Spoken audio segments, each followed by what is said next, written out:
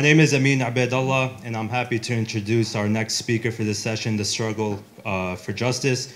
This session will showcase ways in which a growing coalition of grassroots organizations is influencing American public policy debates on Palestine and spearheading the path for effective and effectual advocacy for Palestinian rights. Our speaker, Dr. Osama Abu-Irshaid, needs no introduction to our community, but I'll go down the short list of his very extensive resume before we get into his discussion. Dr. Abu-Irshaid is National Policy Director of American Muslims for Palestine, an organization founded in 2006 whose purpose is to educate the American public and media about issues related to Palestine. He is also a board member of the U.S. Council of Muslim Organizations, an umbrella organization of 8 major national American Muslim organizations. He's authored several books and published dozens of studies and articles on issues relevant to the Middle East and its political climate, and is a regular commentator on Palestinian and Middle Eastern affairs, as well as on the American domestic and foreign policy. Without further ado, I'd like to welcome Dr. Abu-Irshaid and look forward to his talk.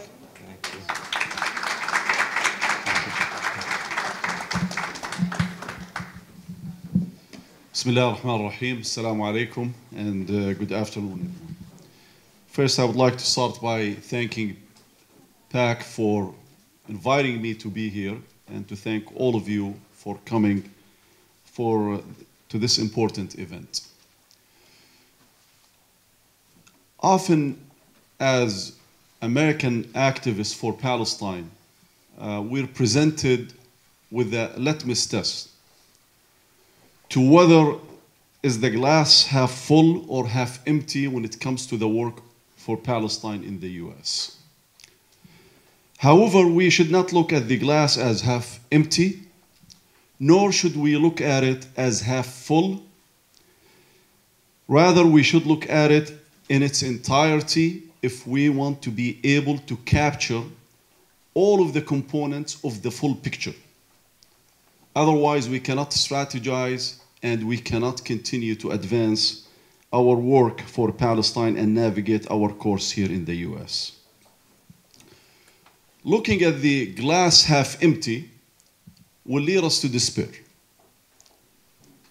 And looking at the glass half full without seeing the half empty side of it will basically lead us to be over-optimistic in a way that maybe we will create a virtual reality that does not correspond to the actual reality that we live here. So what I'm calling for here is to be aware, conscious of the full picture. Otherwise, again, we cannot navigate, we cannot continue the work for Palestine here. We should not be pessimistic, we should not be over-optimistic.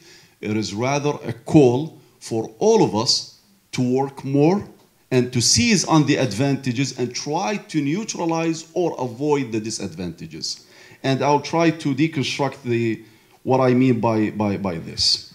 Let me relate what I said to a recent incident that we're still living the aftermaths of it.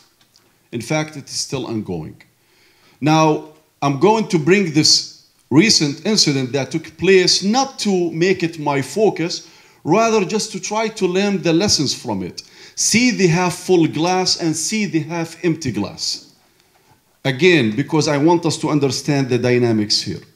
And I think everyone knows that I'm referring to the case of Ilhan Omar and the orchestrated controversy surrounding her remarks. And I say orchestrated because Ilhan Omar didn't say anything anti-Semitic.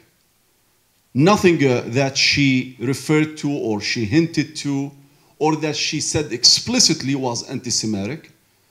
Rather, what she said was more in line with the recent public opinions in the US who are more critical of Israel, who are more in support of PDS rather than being against it, including Jewish Americans.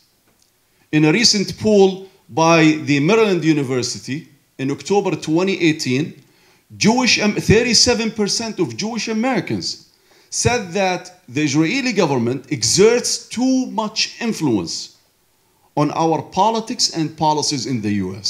So now, according to the narrative of the other side, which I will call the Zionist, for them, okay, these people might be self-hating Jews. In our case, we will be anti-Semitic. They're not self-hating Jews, nor we are anti-Semitic when we question the policies of the State of Israel, or when we question the policies of the lobby, of its lobby in the US. And conflating the two, the criticism of Israel and its lobby with anti-Semitism, is a tool of intimidation to deter any free debate in relation to Israel-Palestine. They want to censor this right. They want to stifle this discussion because they know they cannot win it. So what I want to say is that, you know, when you look at this recent incident, now you can look again at the glass as half full or look at it as half empty. Let's go to the half empty. The half empty is that it is the Democrats' leadership, the Democratic leadership in the House, that introduced the initial resolution to condemn Ilhan Omar. It was Nancy Pelosi and the leaders of the Democratic Party in the House. They wanted to condemn her remarks because she questioned the allegiance of a few within the Israeli lobby, not the Jewish community. There is a difference between questioning the allegiance of the Jewish community and Jews to the countries that they live in, to the countries that they carry its citizenship, or they carry their citizenship, and questioning a number of people or certain individuals. Because again, let's talk about, take this example. Saying Islam is a religion of violence, that's a problem. We will call you Islamophobic, definitely. Say that Judaism is a wicked religion, we will call it out and say this is anti-Semitism. To go and generalize against the Muslims, against blacks, against Jews, we will call this a form of bigotry.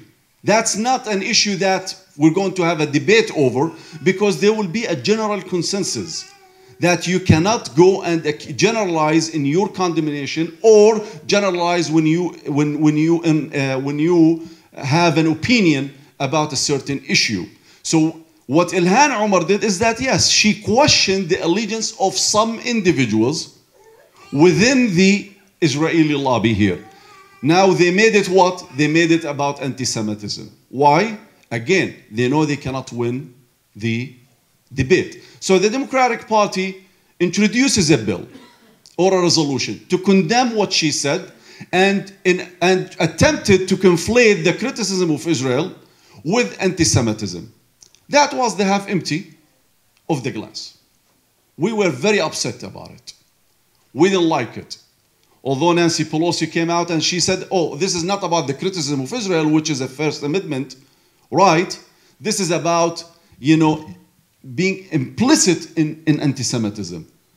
Well, the half full, that the Democratic Party failed to pass that resolution. And there is a reason why they failed. The reason is that most of the Democratic base now are leaning more towards the Palestinian rights. A recent poll by the Pew Institute last year showed that 27% within the Democratic Party are pro-Israel. 25% are pro-Palestine. Now, this is the same party that founded the State of Israel under the Truman administration in 1948. But it doesn't end there, because the same poll showed that those who identify as progressives or liberal or leftist are more sympathetic to Palestine than they're sympathetic to Israel, 39% to 19%. Now, within millennials, blacks, Latinos, including the Jewish youth, they're more sympathetic to Palestine. So the reason why the Democratic Party was not able to condemn Ilhan Omar is because they feared a backlash from within their own base. Whereas this widening gap, gulf between the base and the leadership, the older leadership. Nancy Pelosi in her 80s. I think Schumer in his 70s. So they understood the dynamics. So now we could say this is the half full of the glass. But it doesn't stop there too. Because there is also another half empty. Because the same party reintroduced another bill or another resolution that condemned now Islamophobia as they condemned anti-Semitism, as they condemned any form of bigotry. We all agree with this. We have no problem. Any form of bigotry should be rejected, should be condemned. But for some Democrats, they still wanted to go further than that. That's why they reintroduced what? Another bill now, an anti-BDS bill that was just introduced just a few days ago by the Democrats. So what I'm trying to say is that the picture is so complex. The situation is so complex. We cannot simplify it. We cannot talk about in terms of half empty or half full. We have to look at the entire glass.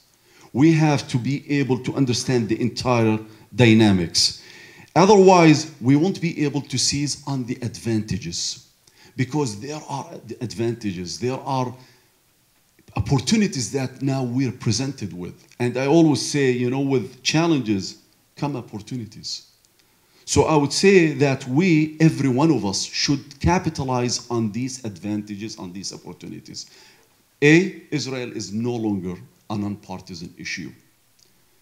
Israel now is a debatable issue.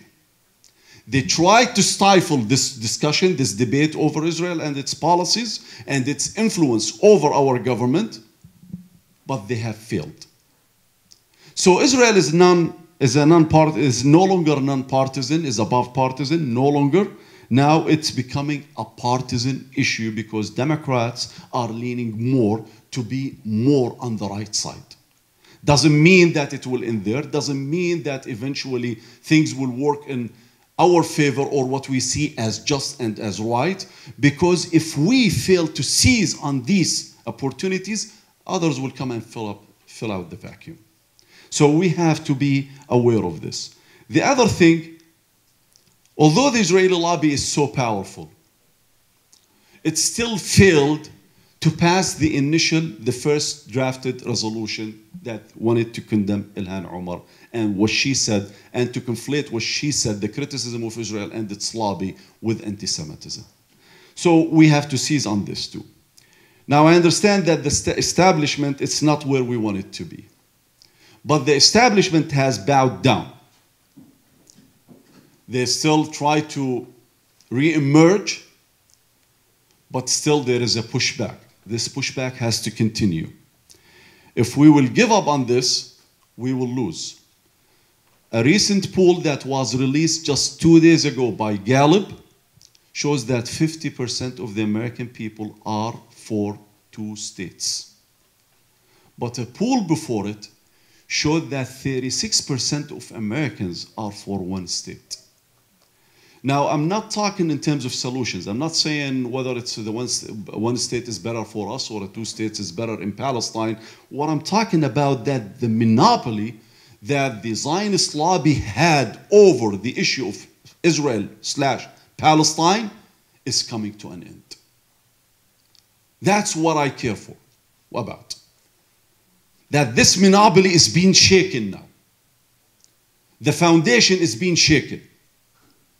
And we have to be, again, aware of this. The trends are shifting. The trajectory is changing in this country. And my worry is that we are more obsessed with our internal divisions. And now I'm going to talk as a Palestinian American. And I hope that everyone hears me well.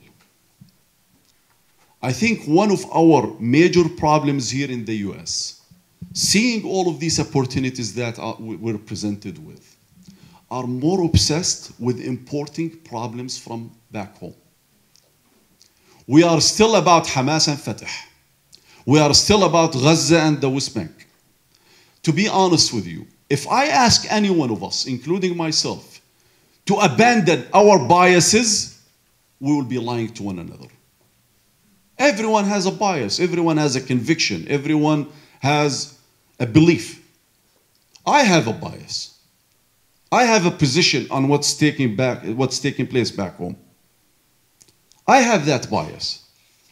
But when it comes to my work here in the US, the only thing I care about and the only thing we should care about is Palestine, Palestinian rights.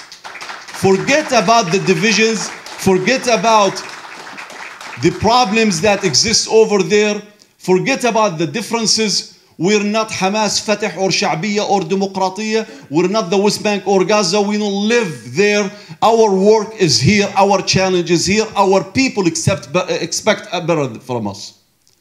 And to see that we're still internally divided, it's going to take us nowhere. So I hope that all of us here look at this. Take a serious look. Take a serious look. Keep your bias. Go and fire a post on Facebook. That's fine. I mean, go condemn Hamas or condemn Fatah or Abu Mazen or Haniya. It's fine. I'll do it. But when it comes to my work here in the US, we cannot talk in terms of building coalitions for Palestine while we ourselves are divided.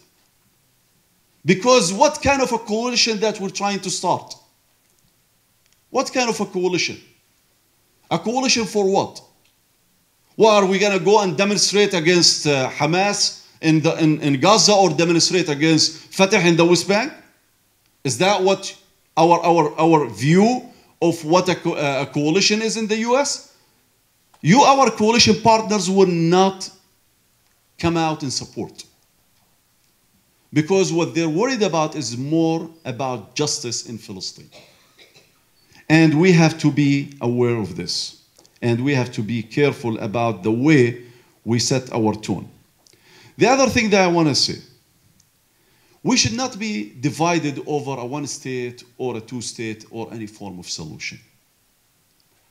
What our focus should be here in the US is about restoring the Palestinian rights. That's what I worry about. You know, in fact, we have laws in this country that Israel is violating, like the Lehi law. We give Israel $3.8 billion, and according to the Foreign Assistance Aid Act in 1966, if I'm trying to remember the exact years that it was passed, you know, each recipient of American foreign aid has to account for each dollar that it receives. According to the Lehi law, no country can use the money that it receives from the US to violate human rights, let alone to occupy other people or to subjugate other people. But you don't see many of us talking about the Lehi law. You don't see many of us relating the debate that we're having in this country over a border on over a wall on our southern borders, while we ourselves, with our tax money, we have financed an apartheid wall in the West Bank. So we're not relating the experiences that we're living here, the debates that we're having here, with what is taking place overseas or taking place in Palestine. And again, this is another issue for us to focus on. Let me conclude with this. 2 points. One, we as a community, and now again, we're American activists for Palestine or Americans for Palestine, we're also a community that is from a Palestinian descent. We as a community, we are the only community that has solid numbers, solid constituent for Palestine. Just look at yourself in Patterson here, in Clifton, in Brooklyn, in Northern Virginia, Chicago. Go to Orange County in California. We have solid constituencies. Palestinian, Arab, Muslims who are more sympathetic to Palestine. The issue is we are still unable to move this constituency, to make it more engaged when it comes to Palestine. Imagine if we can move our communities, make Palestine one of our top agendas. It cannot be the top agenda for us, but it can be one of the lists of our top, one of the top agenda lists for us. Imagine if we can mobilize and organize our community to be behind Palestine, to be for Palestinian rights. Imagine how many hundreds of thousands can effect change in their own districts. Forget about the presidential elections, but think in terms of the districts, of the districts here. Each district has a representative. Imagine the change that we can effect. Imagine if we can have 10, 15, 20 Ilhan Omars and Rashida Tlaibs, or anyone. They don't have to be Arab or Palestinian or Muslims. Any American who stands for what is right in Palestine. Imagine if we can effect that change. Imagine if we can again mobilize and energize our communities. This is a solid constituency that we have to worry about. Once we have this community, this constituency energized, then other partners will take us more serious, and then we will be more respected. But again, this requires us first to abandon our differences here in the US. Let's focus here. Let's worry about our tasks here. Forget about everything else. The last point I want to make, and this is my conclusion. If we have for long doubted that we can effect change in this country, if you still doubt that we can effect change in this country, then you should not be here, or you should not be an activist for Palestine. Because what Ilhan Omar's case taught us, that if there is a pushback, then people will correspond and they will listen. We were successful in our pushback, and I'm not talking about AMP or PACC or Palestinian Americans, Arab Americans, Muslim Americans. I'm talking about America pushing back. Because this was an infringement on our First Amendment. If we can criticize NRA, then I can criticize APAC. If we can criticize Saudi Arabia for the crimes that it's committing in Yemen, then I can criticize Israel for the crimes it's committing in Palestine. And if we can criticize Iran for the crimes it's committing in Syria, then I can criticize Israel, and I have every right to criticize Israel for the crimes it's committing in Palestine again. That doesn't make us self-hating Muslims to criticize Saudi Arabia, because it does not speak nor represent Islam, nor Iran does. And Israel does not represent Judaism and the Jews. And the Israeli lobby here in the US, that should be registered as a foreign agent, not as an American lobby, okay? Talking about the Israeli lobby here in the US does not make me anti-Semitic, because many Jews came out for what Ilhan Omar said. In fact, many former APAC officials came out and said, the problem is that what she said is right. Oh, so they want to stifle this too? Listen, the train has departed. It departed the station. Now, whether we can reach our destination depends on us, not on our opponent. Our opponents are going to do whatever it takes to derail this train. That's their task. Our task, our challenge is to keep it on the rails. That's what I worry about. Now they're reintroducing another bill to condemn or to criminalize BDS. Imagine, here in America, we Americans boycotted South Carolina over the Confederate flag, and no one said this is anti-American. And the same thing Americans did with the state of California leading another boycott against the state of Arizona over its treatment of illegal immigrants. And no one said this is an un-American. But when it comes to BDS and boycotting Israel, this becomes anti-Semitic. You know why? If they cannot win a debate, they have to stifle it. Let them do this, let us push back. And I promise you, if we will continue this work, with the trajectory that we're on today, things are going to work in favor of our mission to restore justice in Palestine. And thank you.